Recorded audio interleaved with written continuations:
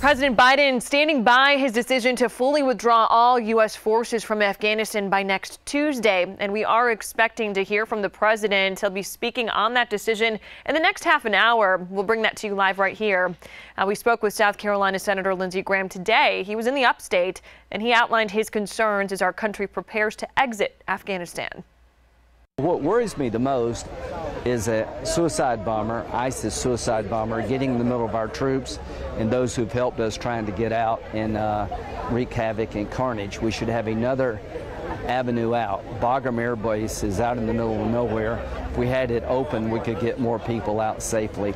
So short term, I'm worried about leaving people behind. Long term, I worry greatly about another 9/11.